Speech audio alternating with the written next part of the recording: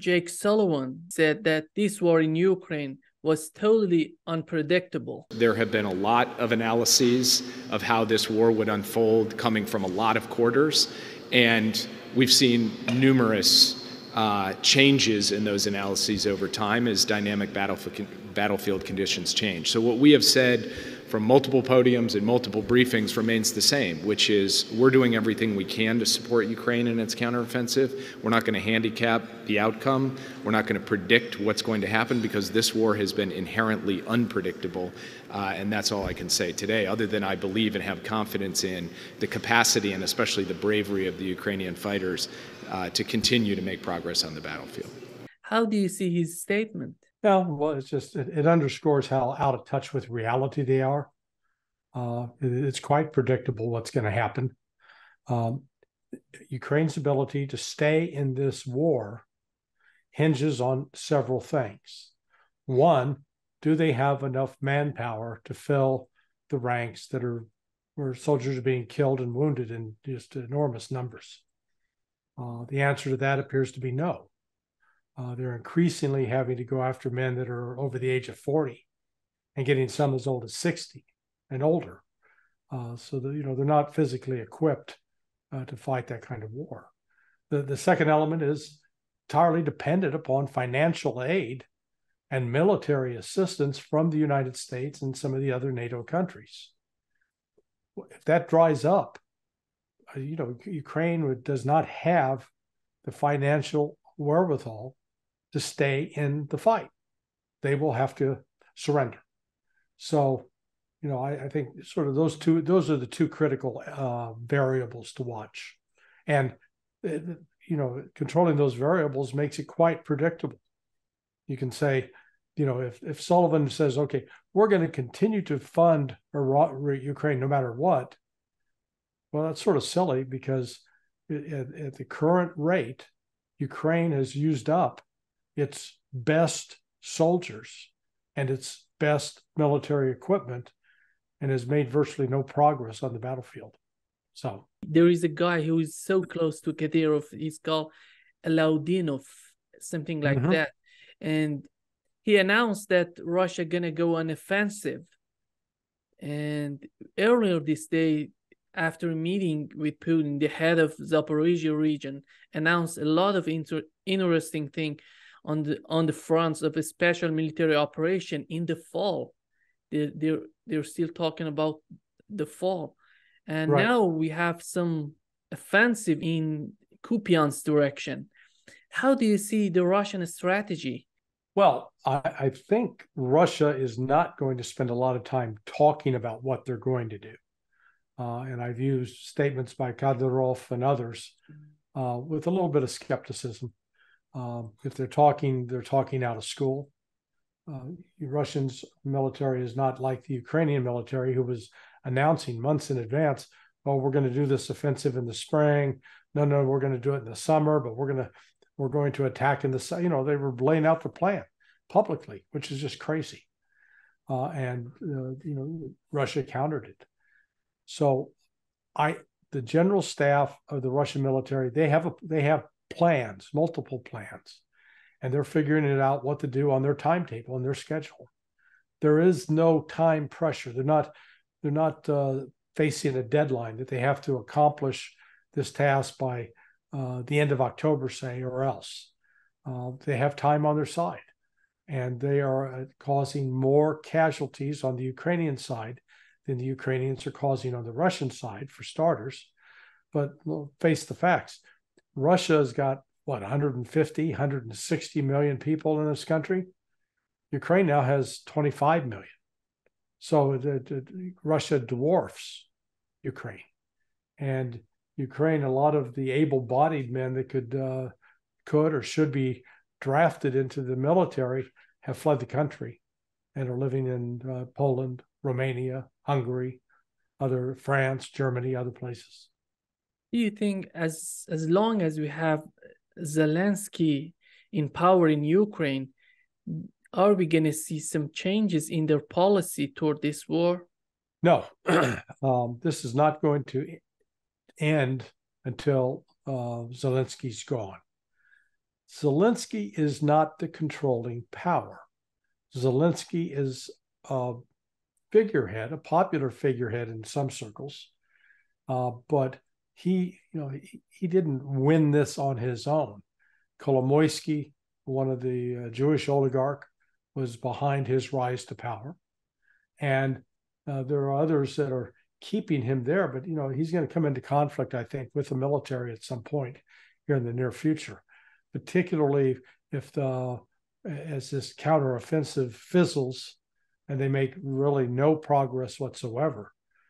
Then the finger pointing is going to start, and politicians will blame the military will blame the politicians. And since the military has the guns and the politicians don't, I always side with the military in those battles. After these cluster bombs, they're sending F-16s to Ukraine, and now they're talking about cruise missiles. How do you see this policy of sending more and more weapons that they're not being used efficiently in Ukraine? It's the wonder weapon phenomena. They keep hoping that somehow magically you can introduce a weapon and the Russians are going to collapse. We need to, the F-16 for starters.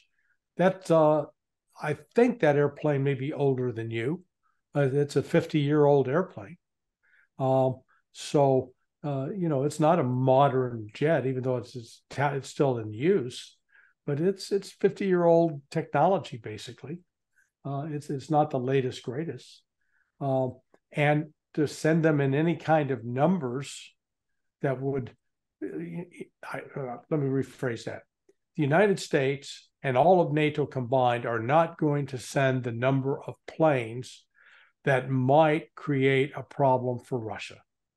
Instead, they're just going to send enough that Russia will get great target practice shooting down this aircraft.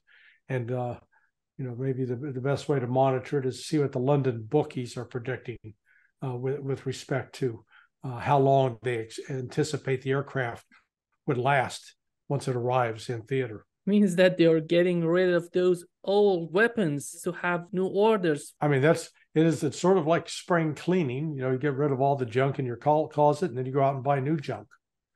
And that's exactly what's happening.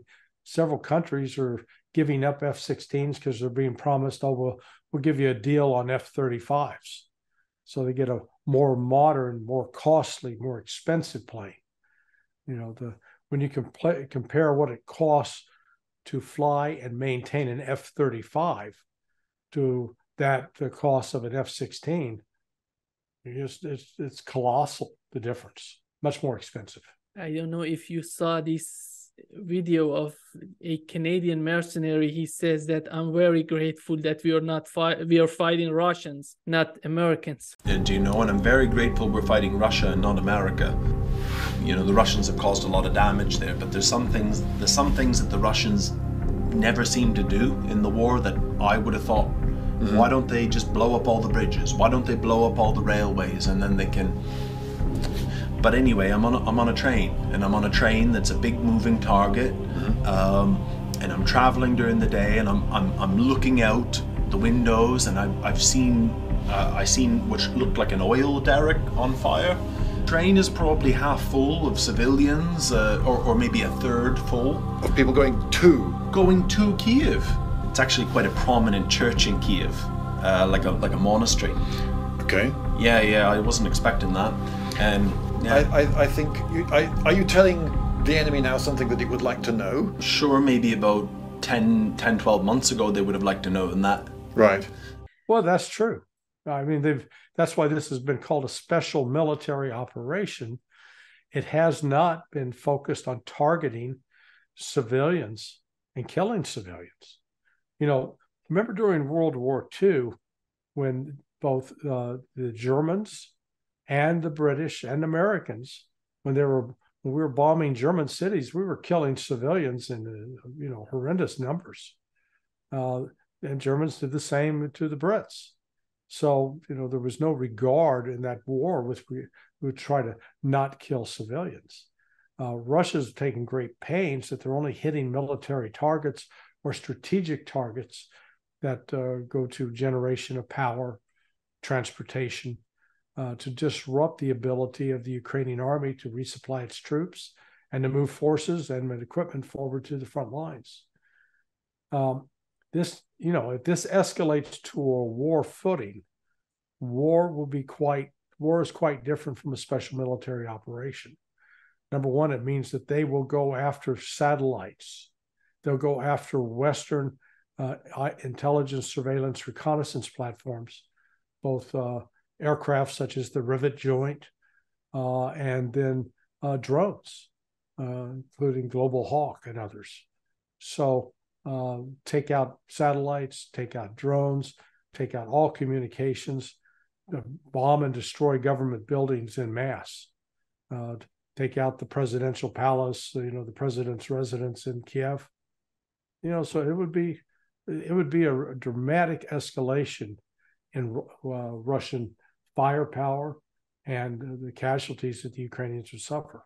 How do you see this transformation of the Russian army? They changed their strategy during this war. They learned a lot how to figure out their problems in Ukraine. They're now producing drones in large numbers. Well, it does show that the Russians are not locked into a rigid ideology. They're not married to a particular doctrine and strategy, that they are flexible, that they're responding to what's going on the ground. But they entered this war with two things in their favor. One, they had as good ISR capability as NATO. ISR stands for Intelligence, Surveillance, Reconnaissance. Second, they had a much better human intelligence advantage over NATO. Russia, just by virtue of its experience with intelligence operations, has a far easier task of recruiting and running intelligence assets that are working in NATO headquarters and at the U.S. European Command headquarters there in Stuttgart. Then the third element is what's called net-centric warfare, the ability to bring the computer information and integrate it with ground troops, mobile troops that are, in tanks and armored vehicles, with artillery, both fixed and mobile, with drones, with combat air, both fixed wing, rotary wing. All of that comes together with communication going back and forth and a coordination that, frankly, the United States and NATO just do not enjoy. So that combination of net-centric warfare and the robust ISR, this has really changed how they have to fight the war. If you go back to World War II tactics, it was very difficult for, say, the German army to figure out what the Russians were doing, because they had to get aircraft up, fly that aircraft over Russian territory, and hope that they could either take photographs or get some, visual identification, eyes on target, to describe where the troops were moving, where they were building up, how many were down there. Well, now with the satellites, fixed wing aircraft, drones, it's virtually impossible to move troops in a large formation and assemble them in an area in preparation for an attack. You have to spread them out. You have to hide them. That becomes more challenging because of the technology that exists now that didn't exist 80 years ago during World War II, and candidly didn't really exist during the Vietnam War 60 years ago. So and then add to that, you've got sensors that can see through clouds, night vision, you can see through the darkness, you can see sometimes through the smoke. So it's changed that you're not going to get the conventional massive 20,000 man army assembled in one location that's going to drive outward and crush the Russians or vice versa. So people that are looking for what I'd call these big aerial offensive, I think, are looking in vain, because Russia, when it attacks, it's going to do it in a way that's new, with what we're not accustomed to seeing with, say, World War II tactics. the other aspect of this special military operation was this casualty ratio. Because when this war started, the curve was like this, drastically increasing. Now, when you look at the number of casualties, they reduced a lot, 8-1, 10-1. Mm-hmm. How they could do that? It's a simple math problem. Russia has 7, 8, 9, 10 times the number of artillery shells, and it is able to fire at a much higher volume than Ukraine. So for every one shell Ukraine fires, the Russians fire 8 back. Well, that's where the casualties are coming from, primarily also the artillery strikes, air strikes, drone strikes. It's not coming from soldiers creeping up on positions and firing their rifles. There's some of that, but most of it's the artillery. And so it's just the math. If I'm going to fire 1 shell and you're firing 8 shells, the odds are you're going to hit me and I'm not going to hit you. That's why Russia has had so few casualties relative to Ukraine. It means that all these military experts like Ben Hodges, David Petraeus knew the outcome of this counteroffensive even before this getting started. Well, they should have known, but they've been writing and insisting that, in fact, just yesterday, Petraeus put out another article with one of the boys at ISW, Fred Kaplan, is it? And it's delusional. They're insisting that, oh yeah, Ukraine can still win, they can still break through with their counteroffensive. It's like, with what? They have decimated this 82nd Brigade that has just come in, and it was touted as having this really incredible capability that was going to really teach the Russians a lesson. Well, the lesson that's being taught is that all those tanks and armored personnel carriers, from Bradleys to Strykers, can't withstand the withering artillery barrage from Russia, coupled with bombs dropped by fixed-wing aircraft, the FABs, as they're called, and missiles launched from attack helicopters, the Alligators. So it's a math problem, and they're just not paying attention to the facts. Do you think that the NATO gonna let Ukraine hit some targets inside Russia with these new technologies, new weapons that are sending to Ukraine? Well, I think Ukraine's going to do that on its own, with or without encouragement from NATO. But again, it gets back to what do they have to carry out those strikes. So far, they've been launching drones, and the drones are ineffective. They don't carry a large enough charge. Russian electronic warfare and both surface-to-air missile defense systems are proving pretty effective in shooting them down or preventing them from reaching a target. If Ukraine carries out a significant attack on Russian territory, beyond the newly acquired Russian territory in Donetsk, Luhansk, Zaporizhia, and Kherson, then I think you're going to see a dramatic escalation on the part of Russia. So that's they want to hurt the Russians, and the more you hurt the Russians, the more the Russians will hurt you. How do you see this case of Prigozhin? Because we remember when this started, that mutiny, they were all talking about this shows that Putin's weak because of that mutiny. Right now he's dead. They're talking about Putin's weak because he killed Prigozhin. This propaganda goes thicker and thicker in the mainstream media. Yeah, well, number one, you've got to ask yourself, why does the West obsess about Prigozhin? Why does the West treat him like he's Elvis Presley or Michael Jackson? So I come back to his origins. Apart from being a criminal at the outset, he's had a close relationship with the Russian military intelligence, the GRU. And the Wagner Group was not a creation of Prigozhin. It was a creation of the Russian military intelligence, the GRU. So as such, Prigozhin is just a figurehead. He played, he like an actor.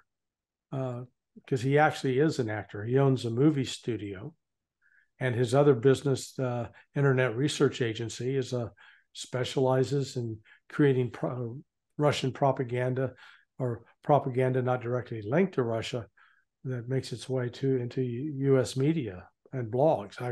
I've been getting some of their material. An example, the IRA talks about directed energy weapons were used to set the fires in Maui. So with all that as background, here's Prigozhin, who is he's a figurehead. And I still maintain that a mutiny in June was controlled. It was under the tight control of Russian military intelligence. Whether how much Prigozhin was unwitting of the Russian control of that activity, I don't know. But it's clear that whatever, Putin had the backing of the British and the backing of the Ukrainians, and they were really counting on him to cause an upheaval, a coup, to take out Putin. That is ridiculous, never going to happen.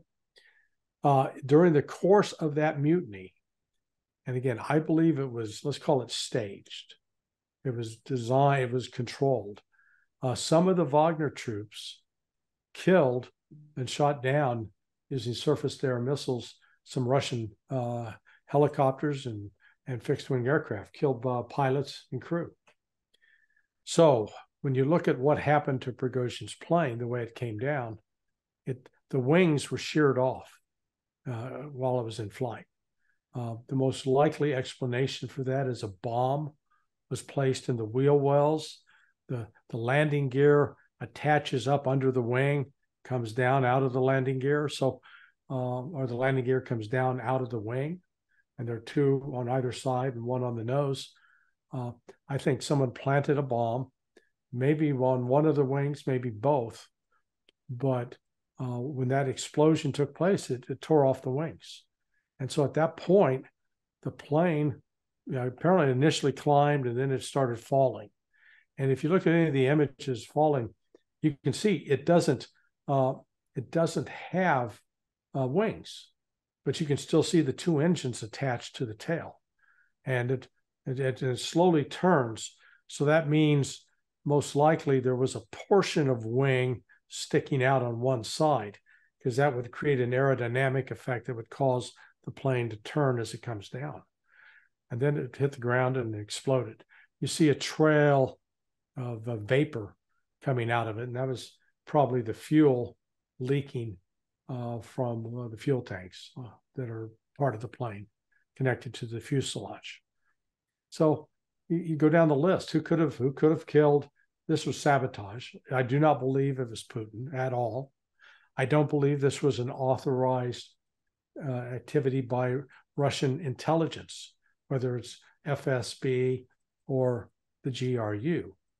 Because in any kind of intelligence operation, you want to preserve what they call plausible deniability. Or there's a saying that's a little crude, but it basically says you don't defecate where you eat or where you sleep. That's what the bathroom's for. And so if you're going to kill Prigozhin, why do it on Russian territory? Why do it on the very day that they're celebrating the 80th anniversary of the Soviet victory in Kursk?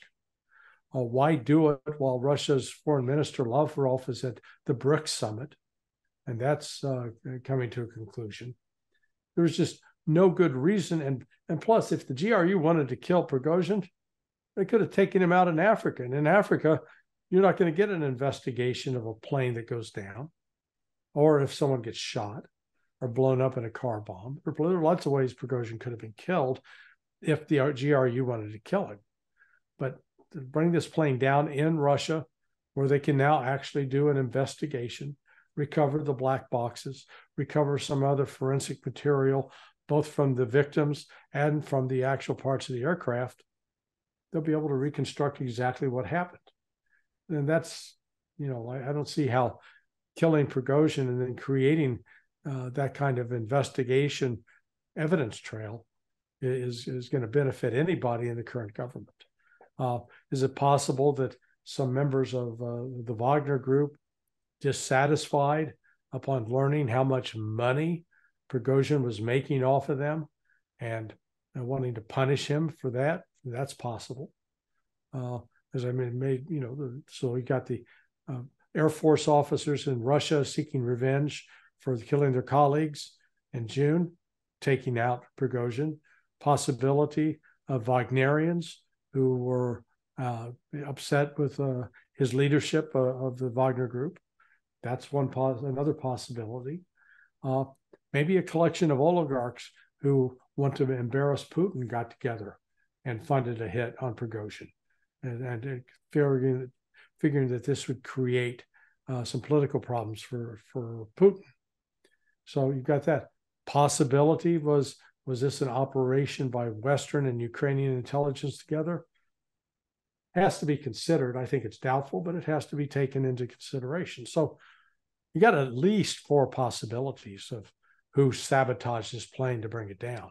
Do you think that the loss of Prigozhin gonna influence what the Wagner is doing in Africa? No, zero effect. Prigozhin was not the commander. Prigozhin was the PR guy. So, candidly, I think one of the reasons the Wagner Group has got such attention of the West, it's you've been to a magic show and a magician will bring out a shiny object and hold it in their hand to distract your attention while they're doing something with their other hand. I view the Wagner Group as that shiny object. So, the Wagner Group's in Belarus. Oh, no. The Wagner Group's in Africa. People. Meanwhile, they're not paying attention to the other movements of Russian troops, which is, I think, one of the purposes of this, to distract Western attention so that they do not focus on what Russia is really doing with the actual army that's going to make a difference. It seems that Putin going to meet with Erdogan from Turkey to find some solution for this grain deal. It's so amazing to see the relation between Russia and Turkey, because Turkey is part of NATO. They're sending weapons to Ukraine. On the other hand, Putin totally understands this situation for Turkey. He's still willing to negotiate with Turkey. How do you see his manner to Turkey? Well, he hasn't been very warm towards Erdogan, number one. Number two, he's making Erdogan come to him. He's not going to Erdogan, last I checked, unless you have different information. And I think it's going to be a bit of a frosty reception. Putin is not going to be hugging him. It's not going to be a warm handshake. He's going to let Erdogan know he's in the doghouse for betraying Putin and the agreement to hold those 5 Azov commanders that were released over a month ago. So, there's going to be a bit of bowing and scraping by Erdogan, sort of groveling before Putin, trying to get back in Putin's good graces. I don't see Russia. Russia's in no rush to renew the the grain deal. They're not going to benefit or help Ukraine at all now. Not at all. And they're going to make sure that the wheat that does get exported goes to the countries in Africa, particularly that need it, not to Western Europe, and filling the pockets of the colonialists who conquered Africa. How did you see this BRICS summit? Yeah, well, it's just another sign of the slippage of U.S. influence in the world. Remember, there was a time that Saudi Arabia was acting sort of like the poodle for the pet dog that the United States could order about to do whatever we wanted. And the Saudis have become very insistent upon declaring their independence. And I think, the BRICS move to bring in both Saudi Arabia and Iran at the same time is a recognition that, this is like sort of a new form of OPEC in some aspects. If Venezuela joins eventually, and if Mexico joins, and if Nigeria ever joins, I don't see that happening right away, but let's just say if Nigeria joins, then you've got the biggest oil producers in OPEC that are now part of BRICS. And there's there's a lot of it gives more flexibility to these countries. They are no longer going to be able to be held hostage by U.S. threats of economic sanctions or confiscation of their financial resources. So I think the United States really has hurt itself by giving an incentive for these countries to join. So that's 11 now, and that's not the end of the growth of BRICS. It's just the beginning. Did you see how Lavrov was received in South Africa? Oh yeah, it was pretty amazing. And Lavrov's a rock star. I mean, he's a big man, and physically, but he's also a good intellect and a very, very savvy diplomat. And he knows he is respected around the world, except in the United States, because we're terrified of competence. Because this is not just in South Africa. We know in Niger they're carrying Russian flag. They're fond of Russia. How do you see this sentiment toward Russia in Africa? Well, Russia does not have a history of enslaving Africans. Europe, particularly the British, did. And then on top of that, the United States continued to import slaves from Africa. So the colonial past, this other aspect of the exploitation by Germany, France, Belgium, the United Kingdom, of course, Spain, Portugal, Denmark. Most of Europe was laying claim to some parts of Africa as theirs. This is ours, and exploited the country and the people accordingly. Russia never did that in its history, never. One of the interesting things in this NATO summit was this new entry of Iran and Saudi Arabia together. Right. We know how they were so enemy of each other before these negotiations promoted by China and Russia. It was just 2 months ago they started negotiating to put their differences aside. Now they're part of BRICS. Yeah. And this is not the first time. We know there are some differences between China and India. We have Iran and Saudi Arabia. They're not part of the same ideology, but they recognize their differences and they're ready to cooperate. How do you see this attitude in BRICS? Well, I mean, look, it challenges the very foundation of U.S. foreign policy.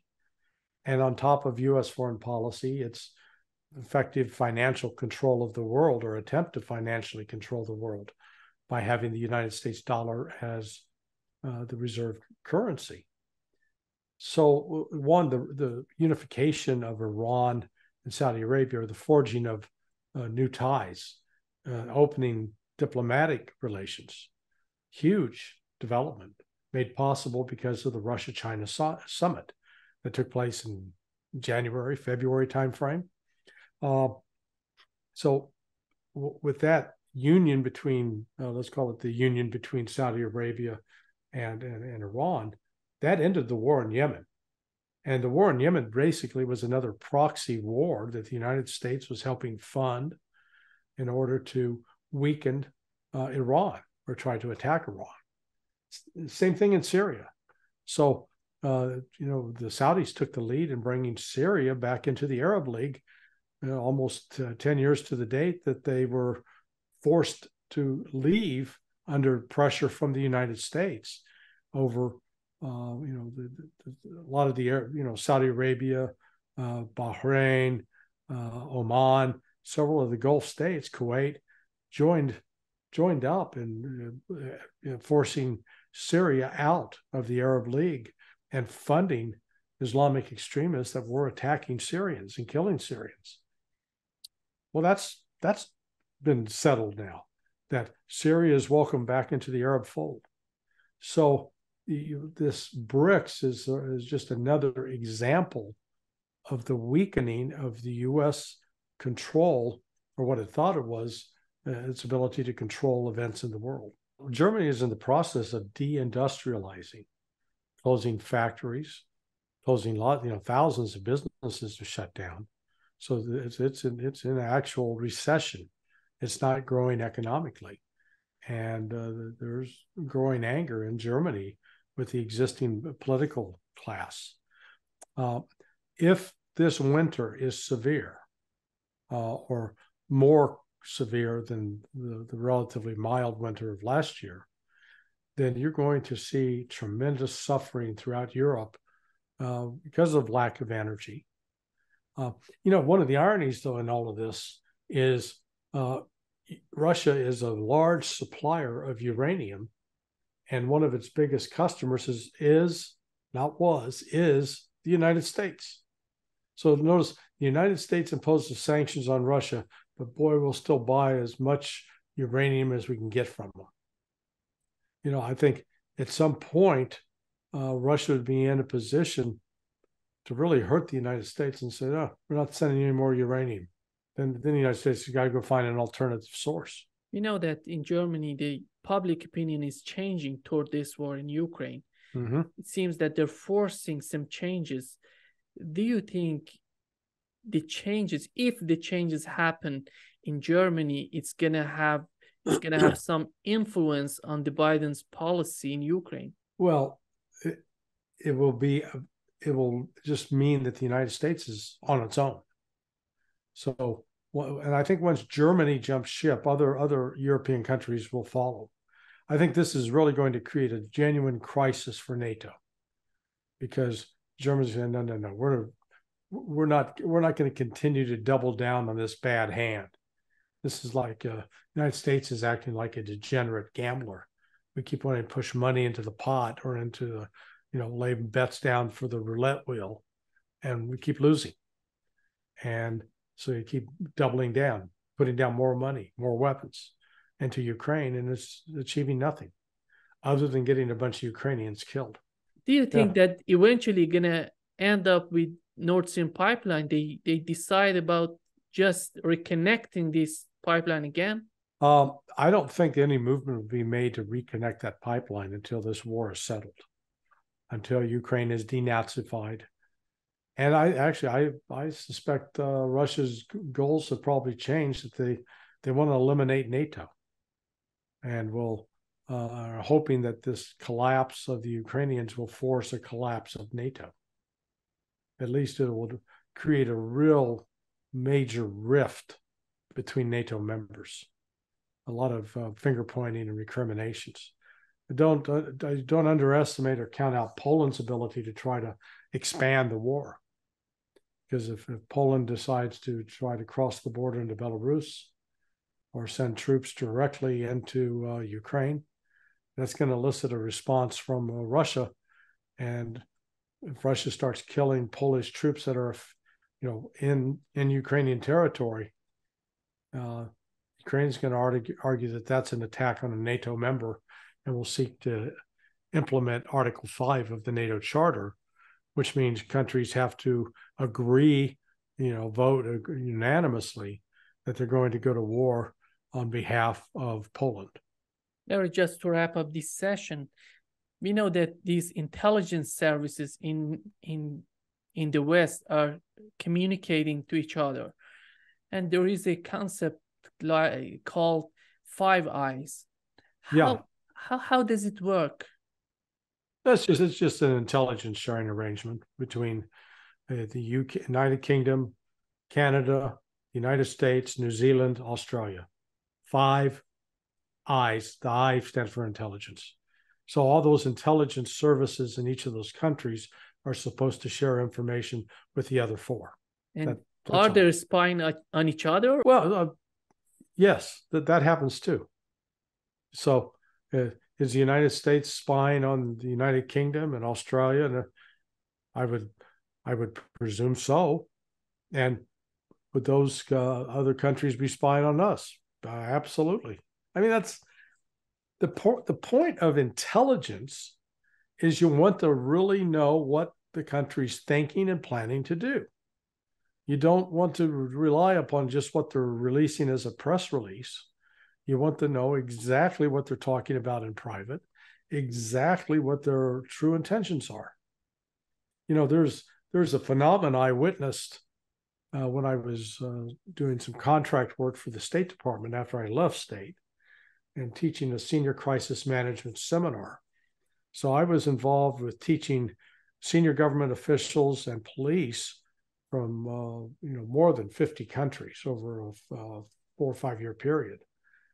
And I was fascinated to find out that almost it didn't matter whether they were from Saudi Arabia, Pakistan, Israel, Colombia, Brazil, Argentina, Indonesia, Malay, it didn't matter, regardless of religion, race, ethnic background. Every foreigner that I encountered believed that the United States had a secret plan that we were carrying out, like that our invasion in 2003 Iraq, that we had some secret plan, because they couldn't believe that we were really that stupid. They felt we had some agenda, hidden agenda that we were working on and not telling them about. So that's one of the reasons they tried to spy on us, to find out what is our real hidden agenda. And what they would have done, when I kept telling these people, I said, no, we're really that dumb. You know, we're not thinking this like 3D chess. You think that we think like a chess master. And I said, we can barely play checkers, much less chess.